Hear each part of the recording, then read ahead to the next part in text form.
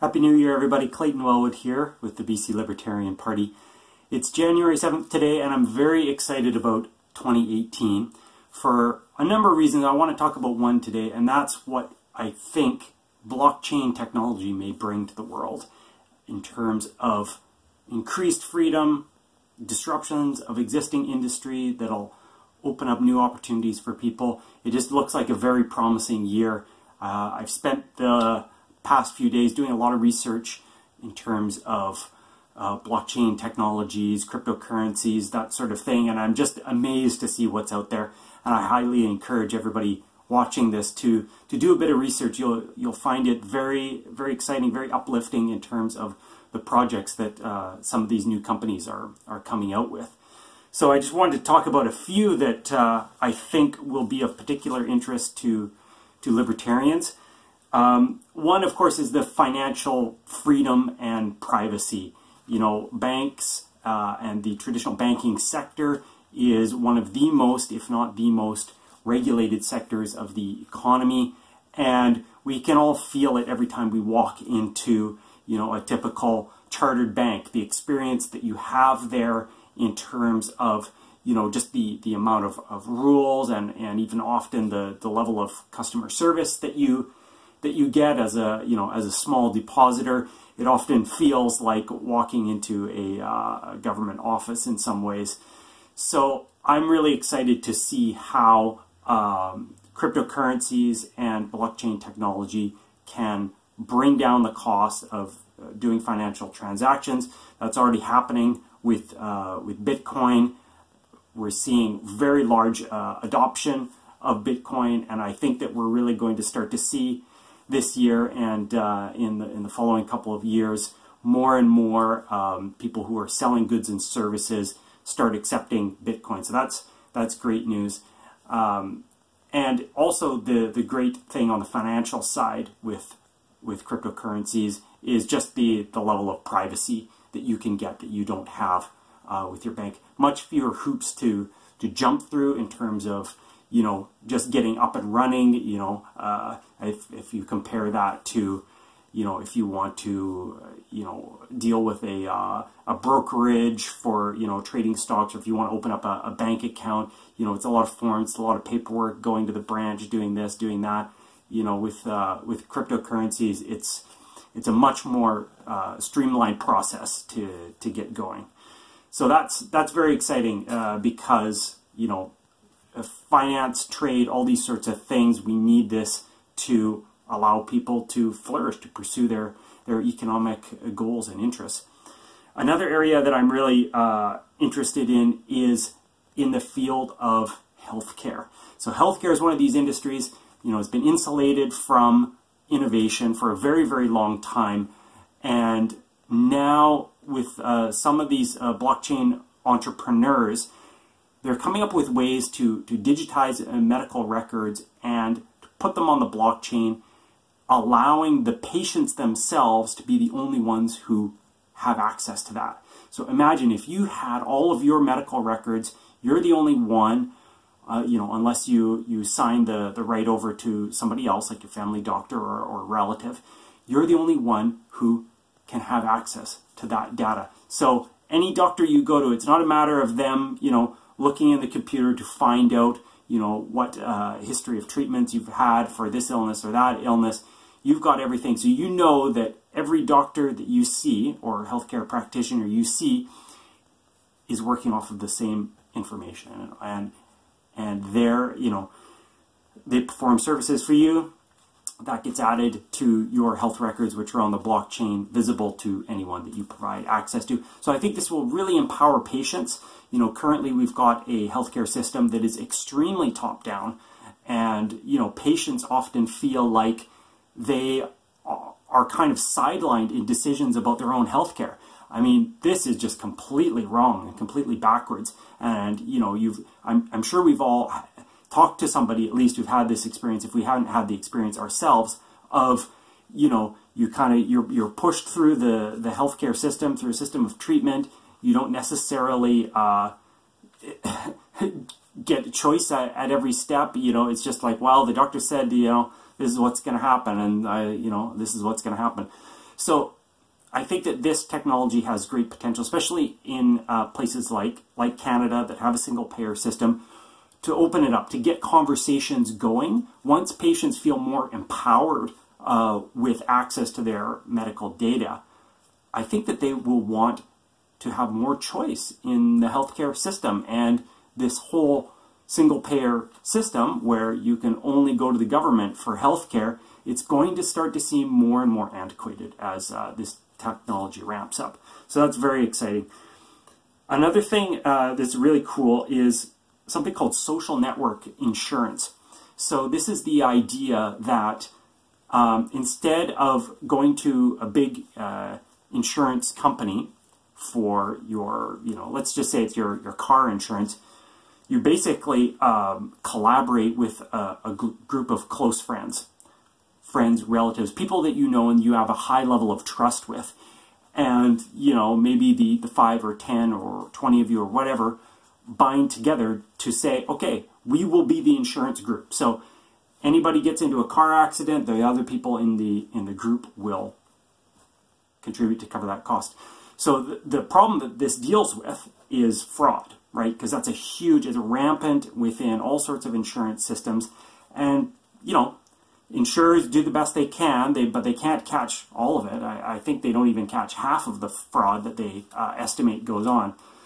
And it's just not a very efficient system. But if you have that social network built into it, there's the loss of reputation, right? If you were ever to be caught by your friends, trying to defraud them, I mean, nobody would do it, right? It's just, it would be preposterous, right? So it leads to much more honesty within the insurance system, and it leads to better behaviors, right?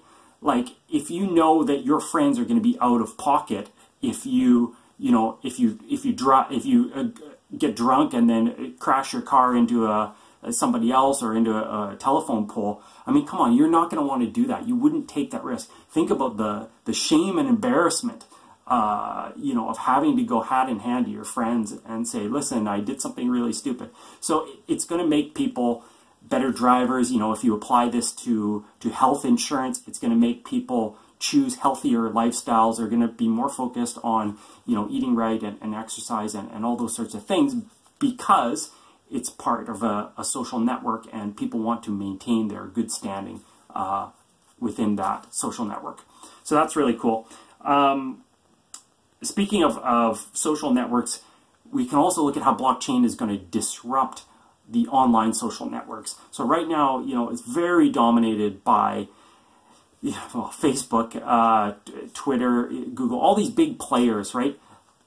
There's a lot of new social networks being developed, and they're being developed on different models. Ones that tend to be more decentralized, allow for much more privacy for individuals, and most importantly, they don't necessarily collect your data and sell it to whoever they want to sell it to, which I think is one of the major problems with the big social networks that we have today. So that's really interesting, the idea that people can go online, they can have a robust level of privacy. They know that they're not being spied on. They know that their data is not being sold. Maybe they can even sell their own data. That's one of the things that I've seen out there. Okay, your data in terms of what websites you go to and this and that gets all picked up, and so that has some value, but you as the individual would have ownership of that. Then if you want to sell it to some third party, you could do that. Well, that seems fair. It's voluntary, right? So that's pretty cool. Just kind of coming back to the financial stuff, there's going to be there already is, huge opportunities for investment. There's all of these ICOs, initial coin offerings going on. Really interesting way to put your money somewhere and potentially get a much better return than you've gotten. I mean, it's just been miserable, keeping your money in a typical savings account over the last few years. I mean, interest rates are starting to pick up now, so that's good. But I mean, I just think about the abysmal returns that I've got, on my savings over the past years, and it's just depressing when I see now what's happening with cryptocurrencies.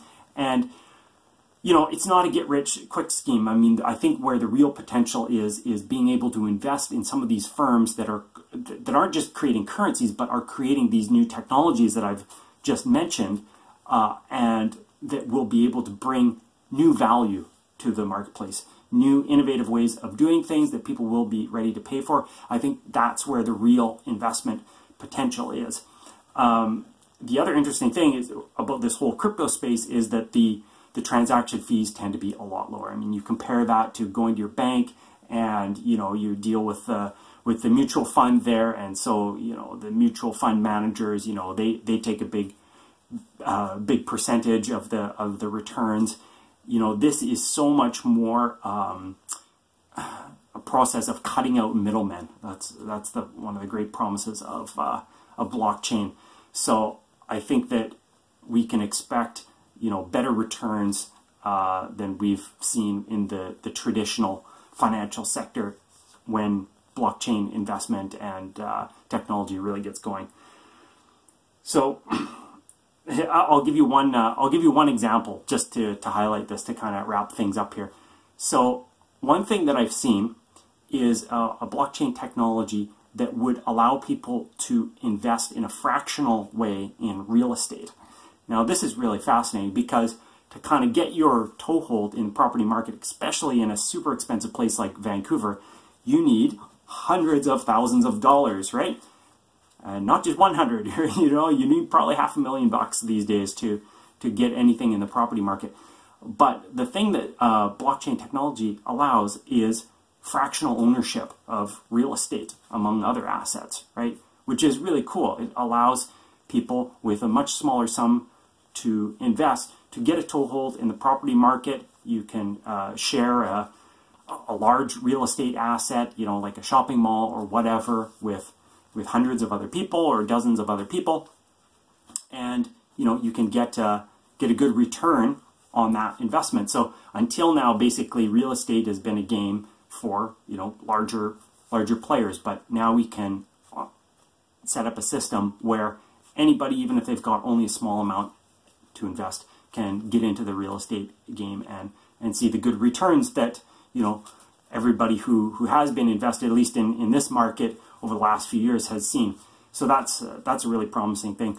So yeah, go out there, check out anything that you can find out about blockchain technology and cryptocurrencies. It's a really exciting world to be in, and yeah, I'm just really looking forward to what 2018 brings, and the BC Libertarian Party will be here to act as a vehicle to talk to people about this, to find out what they're excited about. You know, maybe we can even run a forum at some point this year where we can get some experts on various aspects of blockchain to give their thoughts and have some discussion about that. Thanks very much. Talk to you soon.